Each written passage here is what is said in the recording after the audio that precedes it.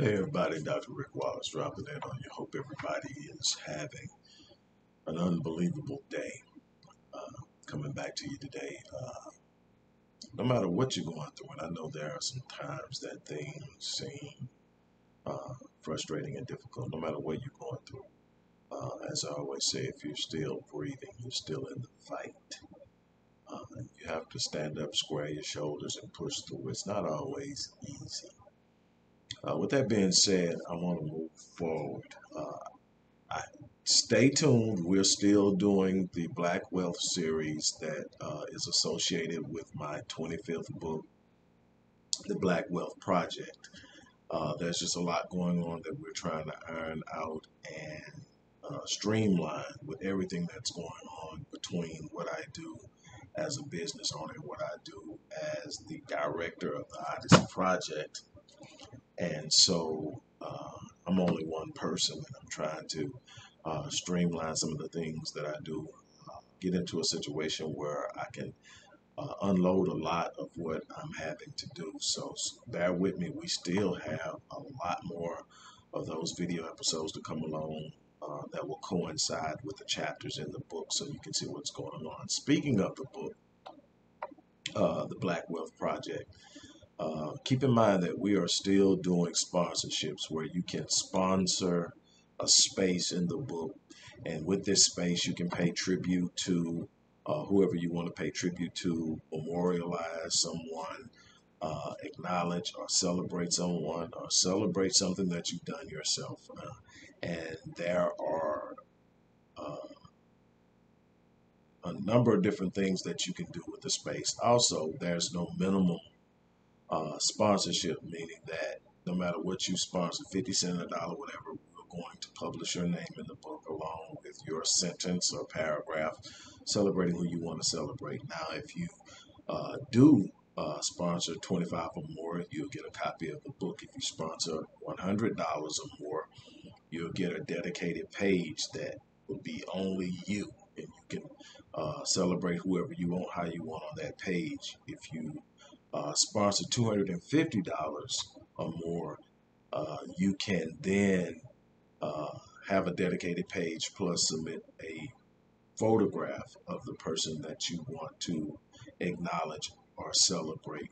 So definitely the information is in the description box. Go down and click it and follow suit. You can either click it, go to the page and read more about sponsorships, or if you just know what you want to sponsor, you can click the direct link and simply go give your sponsorships. Once you sponsor, I will contact you via email personally to thank you and then to request your submission on who you want to uh, celebrate, and you type it out and send it, we publish it. On that note, let's move on. This is not going to be long, but I just want to talk about this from a different perspective than I think most people are looking at it. I think we just learned today that 3 officers and 2 paramedics in Aurora, California have been indicted by a grand jury in the death of Elijah McClain, a young black male with promise who was unduly stopped and killed. He had not done anything wrong, had not committed a crime, was innocent of any wrongdoing, and he was killed.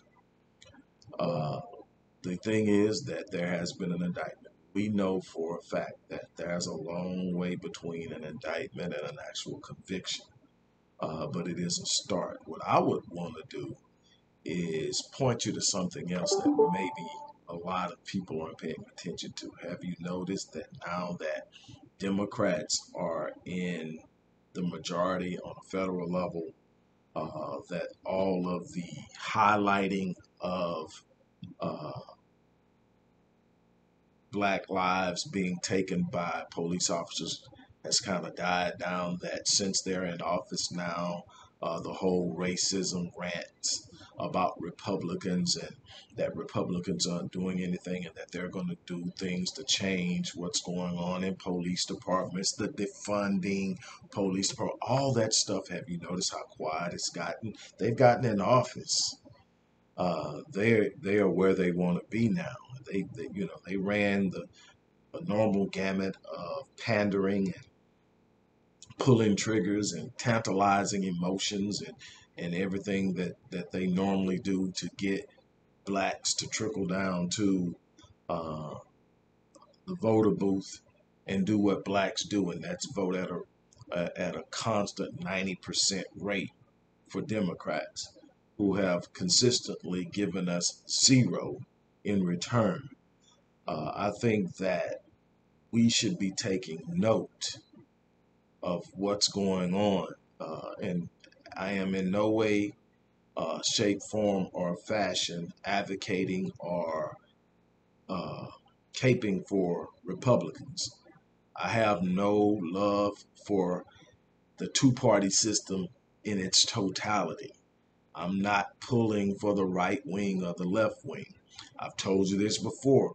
The right wing and the left wing belong to the same bird. That bird has been shitting on the heads of black people since we arrived in this country. We're not going to get what we deserve trusting and depending on politicians in a two-party system. We're not going to get what we deserve hoping someone else shows up and rescues us. It will not be until we make up in our minds that we are going to be responsible for our own well-being, that we're going to be responsible for educating our children. We're going to be responsible for underwriting business growth. We're going to be responsible for underwriting residential development. We're going to be responsible for the unification of our economic efforts. Until then, we will still be at the mercy of the very ones who have set in course our demise. That's our problem. They're not going to fix it. There's no benefit in fixing it. They benefit from our suffering. They benefit from our struggles. They benefit from our poverty. They benefit from forced crime. They benefit from all the things that we're suffering from. There's a benefit in that system for them. And until we make it up in our minds that we're going to actually take some type of action, we're going to find ourselves consistently at the bottom rung of the socioeconomic ladder, trailing in every statistical category that measures success and mobility. It's going to be on us to make a change. I point this out in the book. I point this out in the book. I've pointed it out in past volumes as well. It's going to be up to us what we do. And right now, we have so far to go.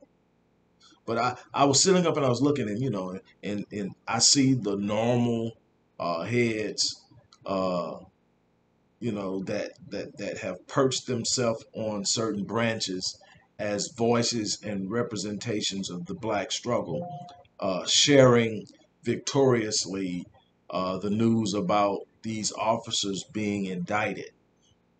And I'm glad they're indicted. If you do something wrong, you should be indicted. You should be held to the same standard, if not higher, than all of us are held to. So, I'm good. I'm happy about that. But what I am noticing is where are all the Democrats that was on every little thing that happened before last election day? They will push, man, this happened, that happened. When we get in office, we're going to do this. If you vote for us, we're going to do this. And all of a sudden they're in office and it's still happening. Don't think for a second because you don't see it plastered everywhere that it's not happening. It's just that it no longer serves a narrative or serves a purpose. So it's going under the radar. There are still police officers killing young black males who are unarmed and are no threat. And it's up to us to protect them. It's up to us to develop the uh, capacity to make our presence felt in a way that we can have an influence on what is being done to our young males. And so I see that, and in one sense, I'm going, okay, yeah, they got him, but they haven't got him yet. That's just an indictment.